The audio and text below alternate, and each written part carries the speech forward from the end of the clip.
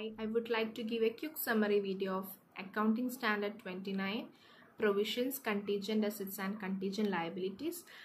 It's a part of Paper 5 CA Intermediate Advanced Accounting. So before moving to the Accounting Standard 29, let me ask you a basic question. What is Accounting Standard? എന്താണ് Accounting Standards? So accounting standards is a set of policies and standards documented by the regulatory body for the fair presentation, measurement and disclosure of financial statements.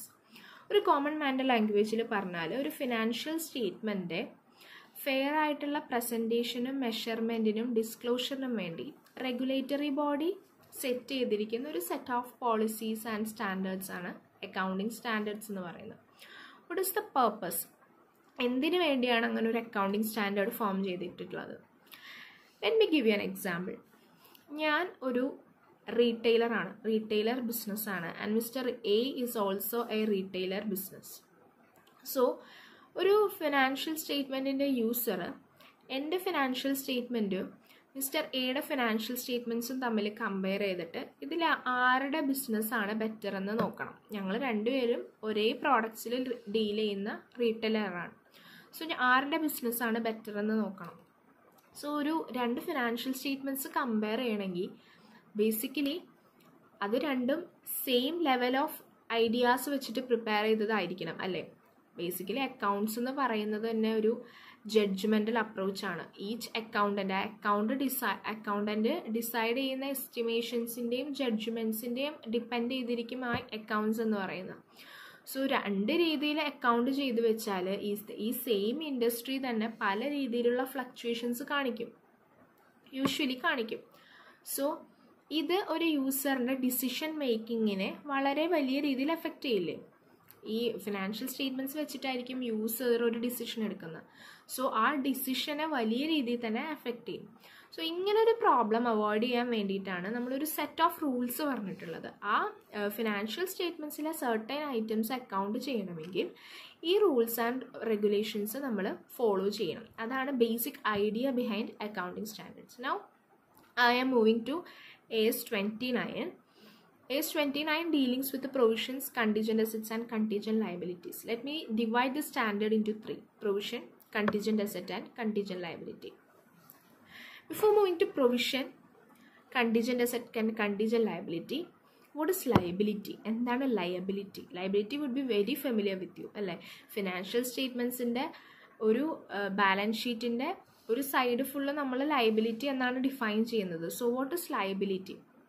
എൻ്റെ currently ഉള്ള ഒരു obligation, എനിക്ക് ഇപ്പോൾ ആ business ഒരാൾക്ക് കൊടുക്കാനുള്ള ഒബ്ലിഗേഷനെയാണ് നമ്മൾ ലയബിലിറ്റി ആയിട്ട് ഡിഫൈൻ ചെയ്യുന്നത്. അത് ഔട്ട്സൈഡേഴ്സ് ലയബിലിറ്റി ആണെങ്കിൽ നമ്മളത് ഡിപ്പെൻഡ് ഓൺ ദ നേച്ചർ നമ്മൾ അതിനെ ഓരോ പേരിട്ട് വിളിക്കും. എക്സ്പെൻസ് പേയബിൾ, ട്രേഡ്സ് പേയബിൾ, എന്താ പറയുക, റെൻറ്റ് പേയബിൾ, അങ്ങനെ ഓരോ പേരിട്ട് വിളിക്കും. അത് നമ്മൾ ഓണർക്ക് കൊടുക്കാനുള്ളതാണെങ്കിൽ നമ്മളതിന് ഷെയർ ക്യാപിറ്റൽ, ഈക്വിറ്റി എന്ന് വിളിക്കും അല്ലേ? സോ ലയബിലിറ്റി എന്ന് പറയുന്നത് at this moment I am liable to pay of. ഇപ്പോൾ എനിക്ക് ലയബിലിറ്റി ഉണ്ട്, തേർഡ് പാർട്ടിക്ക് ഞാൻ ഇപ്പോൾ കൊടുക്കാനുള്ള ലയബിലിറ്റി ഉണ്ട്. എനിക്ക് അതിൻ്റെ വാല്യൂ റിലയബിളി മെഷർ ചെയ്യാൻ പറ്റുന്നുണ്ട്. എത്രയാണ് എൻ്റെ ലയബിലിറ്റി എന്നുള്ളത് എനിക്ക് മെഷർ ചെയ്യാൻ പറ്റുന്നുണ്ട്. അതിനെയാണ് ഞാനൊരു ലയബിലിറ്റി ആയിട്ട് കൺസിഡർ ചെയ്യുന്നത്. സോ പ്രൊവിഷൻ എന്ന് പറയുന്നത് എന്താണ്? Provision is slightly deviated from liability. Liability എന്നുള്ള ഒരു സ്ലൈറ്റ്ലി ഉള്ളൊരു ഡീവിയേഷനാണ് പ്രൊവിഷൻ എന്ന് പറയുന്നത്. പ്രൊവിഷൻ എന്ന് പറയുന്നത് എനിക്കൊരു ലയബിലിറ്റി ഉണ്ടാകും. ഇപ്പോൾ എനിക്ക് ലയബിലിറ്റി എന്ന് പറഞ്ഞാൽ ഇപ്പോൾ എനിക്ക് ലയബിലിറ്റി ഉണ്ട് അല്ലേ? പ്രൊവിഷൻ എന്ന് പറഞ്ഞത് എനിക്കൊരു ലയബിലിറ്റി ഉണ്ടാകുമെന്ന് അറ്റ് ദിസ് മൊമെൻ്റ് എനിക്കറിയാം. ഈ മൊമെൻറ്റിൽ എനിക്കറിയാം ഫ്യൂച്ചറിൽ എനിക്ക് അങ്ങനെ ഒരു ലയബിലിറ്റി ഉണ്ടാകും. അതിൻ്റെ വാല്യൂ എത്രയാണെന്ന് എനിക്ക് മെഷർ ചെയ്യാൻ പറ്റുന്നുണ്ട്. എനിക്കൊരു മോർ ദാൻ 90% അല്ലെങ്കിൽ എബവ് ഒരു 50% കൂടുതൽ വന്നാൽ തന്നെ നമ്മളതിനെ പ്രൊവിഷൻ ക്രിയേറ്റ് ചെയ്യണം. അത് നടക്കില്ല എന്നതിനെക്കാട്ടി കൂടുതൽ നടക്കാനാണ് chance, more likely to happen ആണ്. അപ്പോൾ മോർ ലൈക്ലി ടു ഹാപ്പൻ ആണെങ്കിൽ, നടക്കാനാണ് ചാൻസ് കൂടുതലെന്ന് എനിക്ക് തോന്നുകയാണെങ്കിൽ ഒബ്വിയസ്ലി ഞാൻ ആ എക്സ്പെൻസിന് ഒരു പ്രൊവിഷൻ ക്രിയേറ്റ് ചെയ്യണം. ബിക്കോസ് എന്തിനാണ് അങ്ങനെ ഒരു പ്രൊവിഷൻ ക്രിയേറ്റ് ചെയ്യുന്നത്? ഞാനൊരു എക്സ്പെൻസ് ഉണ്ടായതിന് ശേഷം അതിനെ എക്സ്പെൻസ് P&Lലോട്ട് മാറ്റിയാൽ പോരാ. Because prudence is the basic accounting principle. നമ്മൾ പ്രൂഡൻസിൽ പറയുന്നത് എന്താണ്? Anticipate all losses and not anticipate any gains അല്ലേ? അപ്പോൾ എനിക്ക് ഓൾറെഡി അറിയാം ബിസിനസ്സിൽ ഇങ്ങനെ ഒരു എക്സ്പെൻസ് ഉണ്ടാകും എന്ന് എനിക്കറിയാം. എന്നിട്ട് ഞാൻ എക്സ്പെൻസിനെ അക്കൗണ്ട് ചെയ്യാതിരുന്നാൽ, എൻ്റെ ഫിനാൻഷ്യൽ സ്റ്റേറ്റ്മെൻറ്റ്സിൽ റെക്കഗ്നൈസ് ചെയ്യാതിരുന്നാൽ അതിനർത്ഥം എന്താ? ഞാൻ ബേസിക് അക്കൗണ്ടിങ് പ്രിൻസിപ്പിളായ പ്രൂഡൻസ് വയലേറ്റ് ചെയ്യുന്നു എന്നാണ്. സോ നമുക്ക് ബേസിക് അക്കൗണ്ടിങ് പ്രിൻസിപ്പിൾസിനെ വയലേറ്റ് ചെയ്യാതെ തന്നെ വേണം നമ്മുടെ ഫിനാൻഷ്യൽ സ്റ്റേറ്റ്മെൻറ്റ്സ് പ്രിപ്പയർ ചെയ്യാൻ. സോ എനിക്കിപ്പോൾ പ്രസൻ്റ്ലി അറിയാം ഇങ്ങനെ ഒരു എക്സ്പെൻസ് ഉണ്ടാകുമെന്ന് എനിക്കറിയാം. അതിൻ്റെ വാല്യൂ എനിക്ക് മെഷർ ചെയ്യാൻ പറ്റുന്നുണ്ടെങ്കിൽ ഞാൻ ഉറപ്പായിട്ടും അതിന് പ്രൊവിഷൻ ക്രിയേറ്റ് ചെയ്യണം. സോ ഒരു എക്സാമ്പിൾ ഞാൻ പറയാം. എനിക്ക് ഏപ്രിൽ, ഇപ്പം ജനറലി നമ്മൾ year എൻഡിലായിരിക്കും provision create ചെയ്യുന്നുണ്ടാവുക. So in India 31 മാർച്ചിലായിരിക്കും നമ്മൾ പ്രൊവിഷൻ ക്രിയേറ്റ് ചെയ്യുന്നുണ്ടാവുക. ഏപ്രിലിൽ എനിക്കൊരു 50 lakhs rupees ഒരു എക്സ്പെൻസ് വരും എന്ന് എനിക്കറിയാം. ഫോർ എക്സാമ്പിൾ, ഞാൻ എൻ്റെ എംപ്ലോയീസിന് ബോണസ് കൊടുക്കാൻ തീരുമാനിച്ചു. ദ കമ്പനി ഹൈലി പെർഫോംഡ് ആണ് ദിസ് ഇയർ. അപ്പം ഞാൻ എൻ്റെ എംപ്ലോയീസിന് എല്ലാവർക്കും കൂടെ ഒരു 50 lakhs ബോണസ് കൊടുക്കാൻ വേണ്ടി തീരുമാനിച്ചു. എനിക്കറിയാം 50 lakhs എന്ന് പറയുന്ന ഒരു മേജർ എക്സ്പെൻസ് എൻ്റെ കമ്പനി ഇൻകർ ചെയ്യാൻ പോവുകയാണെന്ന് I am certain because I decided to pay. ഞാൻ പേ ചെയ്യാൻ ഡിസൈഡ് ചെയ്തു. 50 lakhs ആണ്, അതിൻ്റെ വാല്യൂ ഒന്നും എനിക്ക് മെഷർ ചെയ്യാൻ അറിയാമെങ്കിൽ. സോ വെനെവർ യു ഡിസൈഡഡ് 31 മാർച്ചിൽ ബാലൻസ് ഷീറ്റ് പ്രിപ്പയർ ചെയ്യുമ്പോൾ നിങ്ങൾ ആ എക്സ്പെൻസ് പ്രൊവിഷനായിട്ട് ക്രിയേറ്റ് ചെയ്തിരിക്കണം. And what is the journal entry four provision? Four generally provision created expense to provision. In this case bonus payable to provision for bonus. ഇതായിരിക്കും നമ്മൾ pass ചെയ്യുന്ന entry, journal entry. Now I am moving to contingent liability. Contingent liability is slightly different from provision. ഈ പ്രൊവിഷനിൽ നിന്ന് ഒരു minute difference, എന്തോ ഒരു condition മാറി. ഒരു ലയബിലിറ്റിയുടെ തന്നെ വേറൊരു ഫോമാണ്, പക്ഷെ പ്രൊവിഷനിൽ നിന്ന് എന്തോ ഒരു കണ്ടീഷൻ മാറിയതാണ് കണ്ടീജന്റ് ലയബിലിറ്റി എന്ന് പറയുന്നത്. Contingent liability occurs as a result of past events and this occurrence is depend upon the occurrence and non-occurrence of a future event. ഞാനതൊരു example വെച്ചിട്ട് എക്സ്പ്ലെയിൻ ചെയ്യാം. എൻ്റെ ഒരു കസ്റ്റമർ എനിക്കെതിരെ ഒരു കേസ് ഫയൽ ചെയ്തിട്ടുണ്ട് കോർട്ടിൽ. ഫോർ എക്സാമ്പിൾ, എൻ്റെ പ്രോഡക്റ്റ് ഉപയോഗിച്ചു and he has filed A case sue against in the കോർട്ടിലൊരു case file ചെയ്തു. ആൻഡ് ഈ കേസ് ഫയൽ ചെയ്യുമ്പോൾ എനിക്കെതിരെ കേസ് വരുവാണെങ്കിൽ ഞാനൊരു കോമ്പൻസേഷൻ പേ ചെയ്യാൻ ലയബിൾ ആകില്ലേ? മേ ബി ആ കേസ് ആ ഫയൽ ചെയ്ത കംപ്ലൈൻറ്ററാണ് ജയിക്കുന്നതെങ്കിൽ ഞാൻ പേ ചെയ്യാൻ, ഒരു എമൗണ്ട് പേ ചെയ്യാൻ ലയബിൾ ആകുമല്ലോ.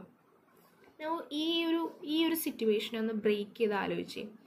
എന്തുകൊണ്ടായിരിക്കും ഇയാൾ കേസ് ഫയൽ ചെയ്തിട്ടുണ്ടാവുക? ബിക്കോസ് ഞാൻ മുമ്പ് ഇയാളായിട്ടൊരു സെയിൽ ട്രാൻസാക്ഷനിൽ എൻ്റർ ചെയ്തിട്ടുണ്ട്. That is the past event happened. ഒരു പാസ്റ്റ് ഈവൻറ്റിൻ്റെ ഭാഗമായിട്ടായിരിക്കും കണ്ടിജന്റ് ലയബിലിറ്റി ഉണ്ടാവുക. അപ്പോൾ സെയിൽ എന്ന് പറയുന്നതാണ് ഇവിടുത്തെ പാസ്റ്റ് ഇവൻറ്റ്.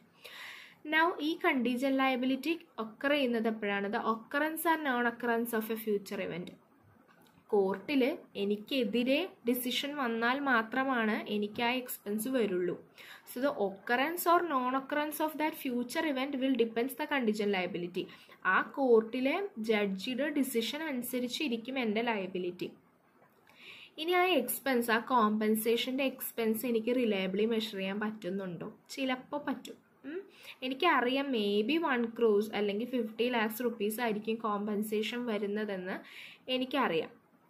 ഓക്കെ, സോ ഈ കണ്ടിജന്റ് ലയബിലിറ്റീസിൻ്റെ 2 കണ്ടീഷൻ എന്ന് പറയുന്നത് ഒക്കർ ചെയ്യാൻ ചാൻസ് ഉണ്ട്, പക്ഷെ ഒരു 50% കൂടുതൽ കോൺഫിഡൻസ് ഒന്നും നമുക്കില്ല. മേ ബി നമ്മളായിരിക്കും കേസ് ജയിക്കുക, അല്ലെങ്കിൽ ആ കംപ്ലൈൻറ്റ് കൊടുത്ത കസ്റ്റമർ ആയിരിക്കും കേസ് ജയിക്കുക. സോ ചിലപ്പോൾ എനിക്ക് അങ്ങനെ ഒരു ലയബിലിറ്റി ക്രിയേറ്റ് ആവാൻ ചാൻസ് ഉണ്ട്, ചിലപ്പോൾ ചാൻസ് ഇല്ല. ഇനി എമൗണ്ടിൻ്റെ കാര്യത്തിലും ചില സമയങ്ങളിൽ എനിക്ക് ക്ലാരിറ്റി കുറവുണ്ട്. ഇനി എമൗണ്ട് റിലയബിളി മെഷർ ചെയ്യാമെങ്കിലും കുഴപ്പമില്ല, ചില കേസുകളിൽ എനിക്ക് എമൗണ്ടും അറിയില്ല. ഇങ്ങനെ ഒരു സിറ്റുവേഷൻ വരുവാണെങ്കിൽ, ഫോർ എക്സാമ്പിൾ, ഇപ്പോൾ കോർട്ട് കോമ്പൻസേഷൻ പറയുന്നത് ഒരു 2 crore rupees ആണെന്ന് വിചാരിക്കും. ഈ 2 crore rupees ഞാൻ എൻ്റെ കമ്പനി ആ കോമ്പൻസേഷൻ കൊടുക്കുകയാണെങ്കിൽ ഒബ്വിയസ്ലി ഈ 2 crore rupees പേ ചെയ്യുന്നത് എൻ്റെ കമ്പനിയുടെ ലിക്വിഡിറ്റിനെ എഫക്റ്റ് ചെയ്യും, എൻ്റെ ബിസിനസ്സിനെ ലിക്വിഡിറ്റീനെ അത് വലിയ രീതിയിൽ എഫക്റ്റ് ചെയ്യും. സോ ഇങ്ങനെ ഉള്ള ഒരു ലയബിലിറ്റി നമ്മൾ നമ്മുടെ ഫിനാൻഷ്യൽ സ്റ്റേറ്റ്മെൻറ്റ്സിൽ നിന്ന് ഹൈഡ് ചെയ്ത് വെക്കാൻ പാടുണ്ടോ? രണ്ട് കാര്യങ്ങൾ കൊണ്ട് പാടില്ല. ഒന്ന്, anticipate your losses, prudence violate ചെയ്യാൻ പാടില്ല. രണ്ടാമത്തെ റീസൺ, നമ്മുടെ യൂസർ അറിയണ്ടേ നമുക്ക് 2 crores എന്ന് പറയുന്ന ഒരു ബിഗ് എമൗണ്ട്, അല്ലെങ്കിൽ എത്രയോ ഒരു എമൗണ്ട് ഇങ്ങനെ ഒരു ലയബിലിറ്റി വരാനായിട്ട് എനിക്ക് ചാൻസ് ഉണ്ട്, ഈ കമ്പനിക്ക് ഇങ്ങനെ ഒരു ചാൻസ് ഉണ്ടെന്നുണ്ടെങ്കിൽ അത് യൂസർ അറിയണ്ടേ. Because it affects the decision making of the user. യൂസറിൻ്റെ decision മേക്കിങ്ങിനെ അത് എഫക്റ്റ് ചെയ്യും. സോ അക്കൗണ്ടിങ് സ്റ്റാൻഡേർഡ് എന്ത് പറഞ്ഞു, അങ്ങനെ ഒരു എക്സ്പെൻസ് ഉണ്ടെങ്കിൽ നിങ്ങൾക്ക് ഇത് റിലയബിളി മെഷർ ചെയ്യാൻ പറ്റുന്നില്ലെങ്കിൽ എന്തായാലും ഫിനാൻഷ്യൽ സ്റ്റേറ്റ്മെൻറ്റ്സിൽ കാണിക്കാൻ പറ്റുന്നില്ലല്ലോ. നമുക്കൊരു മോണിറ്ററി ഫിഗർ ഉണ്ടെങ്കിലല്ലേ ഫിനാൻഷ്യൽ സ്റ്റേറ്റ്മെൻറ്റ്സിൽ കാണിക്കാൻ പറ്റുള്ളൂ. പിന്നെ നമ്മൾ പറയുകയാണെങ്കിൽ എനിക്ക് അത്ര ഉറപ്പൊന്നുമില്ല, ഒരു 50% ചാൻസ് ഒന്നും ഞാൻ കാണുന്നില്ല, മേ ബി എനിക്ക് അങ്ങനെ ഒരു ക്ലെയിം വരാൻ ചാൻസ് ഉണ്ട്.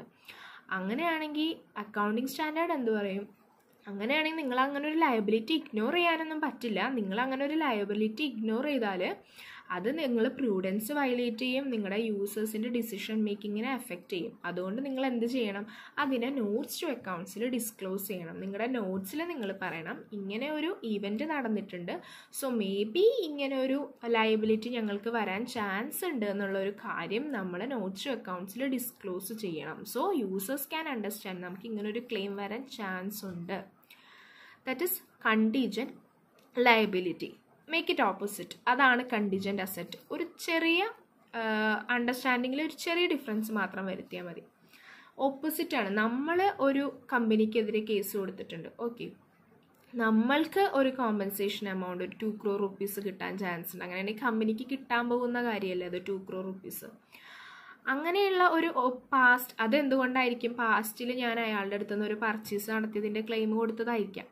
സോ പാസ്റ്റ് ഇവൻ്റ് ഉണ്ട്, future occurrence and non occurrence എനിക്ക് റിലയബിളി മെഷർ ചെയ്യാൻ പറ്റുന്നില്ല. ചിലപ്പോൾ കിട്ടും, കേസിൻ്റെ ഫൈനൽ ഡിസിഷൻ എന്താണെന്നുള്ളതിനെ പറ്റി എനിക്ക് വലിയ ക്ലാരിറ്റി ഇല്ല, ചിലപ്പോൾ കിട്ടും. സോ അങ്ങനെ നമുക്ക് കിട്ടാനുള്ളതിനെയാണ് നമ്മൾ കണ്ടിജന്റ് അസറ്റ് എന്ന് പറയുന്നത്. പക്ഷെ കണ്ടിജന്റ് ലയബിലിറ്റി എന്ന കണ്ടിജന്റ് അസറ്റിലോട്ട് ഒരു ചെറിയ ഡിഫറൻസ് ഉണ്ട്. എന്താണെന്ന് വെച്ചാൽ വീണ്ടും പ്രൂഡൻസ്, അതായത് everything in accounting is basically in lying with the accounting principles only. പ്രൂഡൻസിൽ എന്താ പറയുന്നത്, anticipate on losses and not any gains.